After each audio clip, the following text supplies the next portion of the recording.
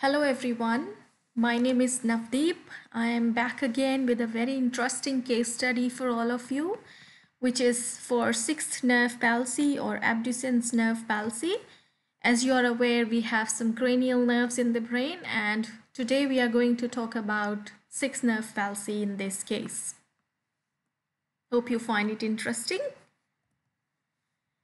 To give you a bit of background of this person, this is a 35 years old male patient who is non-alcoholic, who has been a non-smoker forever, works in a warehouse and works full-time, married, and has a 3-year-old child. Medical history of this person: he is a known epileptic since 2010. But unfortunately, because of inappropriate medical management in the beginning few years, there was traditional medicinal options tried for this patient and eventually was seen by a neurologist in 2014. So between 2010 to 2014, this person has been trying some conventional medications or traditional medications which didn't help manage his epileptic symptoms.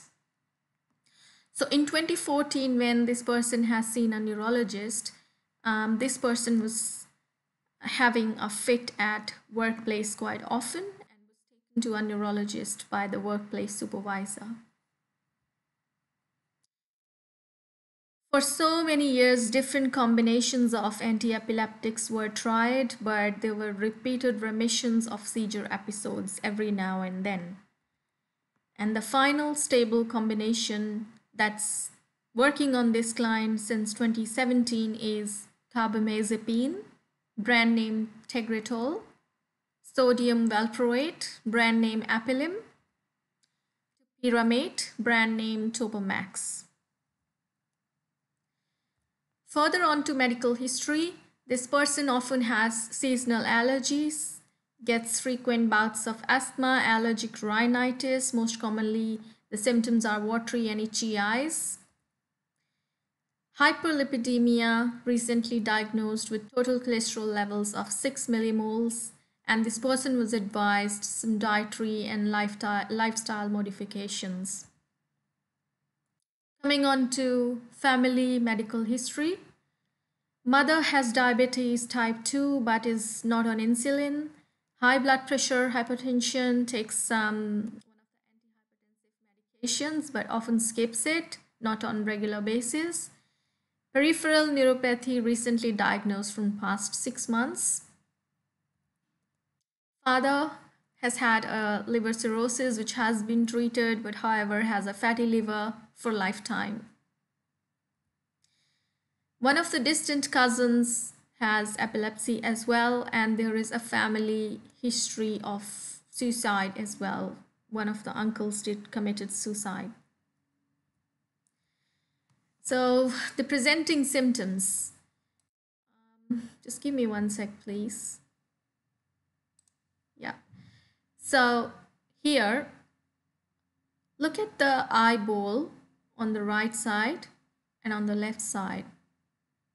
Would you see some difference? The right eyeball is deviated towards the nose, whereas the left eye is in correct position. The left eyeball is in correct position.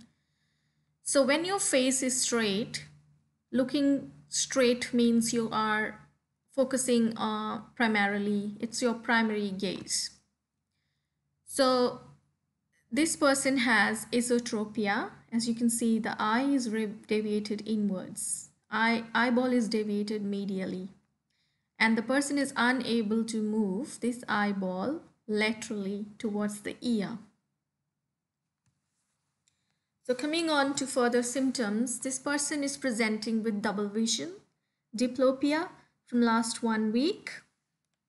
And this double vision is horizontal vision. Means this person is seeing two images horizontally, side by side, not above and below, not up and down. It's side by side double vision.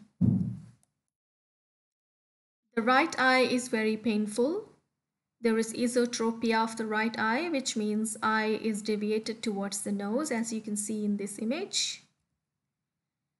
Person is having watery and itchy right eye because this person is trying to make effort to move the right eye towards the ear but is unable to do so, and in that effort the eyeball is getting exhausted, painful, watery and itchy. This diplopia is resolved when the person is patching either eye. If the person is patching left eye, you can see one image. If the person is patching right eye, he's still seeing one image. But when he's looking at the objects with both eyes, then there are two objects seen horizontally, side to side, which means there is diplopia with both eyes. Only distant double vision is there. It's resolved when focusing on the near objects. For example, if seeing something really close to the eyes, there is no double vision. But as the person tries to see something far from the nose, there is double vision. Interesting symptoms. There is no remission of epilepsy since 2017. So what are the treatment events in this study? Initially seen by a GP at a local clinic after 2 days of unresolved diplopia, and was prescribed fluoroquinolone eye drops, but there was no effect. General eye examination was done by optometrist. Internal eye examination was also done, and there was no abnormalities identified. There was no cause identified for diplopia. This person was referred to ophthalmologist for further evaluation. Then, awaiting for another 3 to 4 days, this person got really restless and anxious of why this diplopia is not going away, and went to emergency departments of one of the local hospitals. In that local hospital, this person was admitted under short stay unit. All the blood works were done, various consultations were done, several neurological vital signs, neurological examinations were done. Then there was a brain scan, CT scan, which was done contrast CT to identify vascular causes of this problem. Everything was done and everything came back normal. But this person was still not discharged and was kept under observation in the hospital for 48 hours, and there was no neurological deficit in those 48 hours. As everything was normal, there was no cause identified in the investigations. Still, there was unresolved double vision. Eventually was discharged with a referral to the regular neurologist, and the regular neurologist gave an urgent priority appointment to this person within 2 days of hospital discharge. Neurologist review was conducted, and it was found and diagnosed as a 6th cranial nerve palsy, which is the abducens nerve palsy. It's a weakness of cranial nerve that supplies the lateral rectus muscle of the eye. As you can see, it's the lateral muscles, hence why the person's eye was unable to turn out laterally. The cause in this case was idiopathic, but was suspected that elevated cholesterol levels had to do something with it. The treatment plan for this person was no treatment, just reassurance that it will resolve in 6 to 8 weeks, as there was no brain pathology involved. Advice was given to use glasses, but alternate patching of the eye was recommended. Like if the person is awake for 12 hours, this person will patch one eye for 6 hours and then alternate patching on the other eye for other 6 hours, so that both eyes are working equally. Because if you remember in the symptoms, diplopia was resolved with patching of the eye. So same thing was tried again. And there was no medication changes to any of his existing anti-epileptics, and there was no new medication added. Guess what the outcome was? Double vision was resolved in about 2.5 weeks spontaneously without any treatment. So basically in this picture you can see this is the eyeball and this is the lateral rectus muscle. This is medial rectus, means here this side is our nose. Our eye moves medially towards the nose because of this medial rectus muscle, and our eye moves laterally outwards toward the ear because of the lateral rectus muscle. And sixth nerve, abducens nerve, innervates this muscle of the eye. So sixth nerve palsy is weakness of the cranial nerve that innervates lateral rectus muscle, this lateral rectus muscle of the eyeball, also called abducens nerve, and it has somatic motor function, and the motor function is to move the eyeball laterally. This nerve arises from abducens nucleus in the pons in the brainstem. Lateral rectus muscle pulls the eye away from nose, and when it gets weaker, the eye turns inwards towards the nose, making esotropia. According to one of the papers in National Library of Medicine, Charles, Bharat, and Michael are the authors of this paper. It says that sixth nerve palsy is most common isolated palsy in adults, and it's the second most common cranial nerve palsy in children.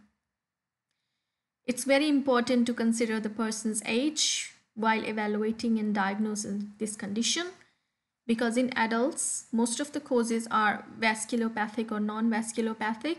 Vasculopathic causes may be like vascular, related to the blood circulation, related to the blood vessels in the brain. They can be diabetes, they can be elevated cholesterol levels, infarcts, thrombosis in the arteries of the brain, aneurysms, and non-vasculopathic, for example, trauma, subdural hematomas, inflammation like meningitis, and neoplasms, of course. In children, usually the causes are increased intracranial pressure, vascular anomalies, and neoplasms. And the treatment option is usually the cases resolve spontaneously. Most of them resolve spontaneously within 3 to 4 months.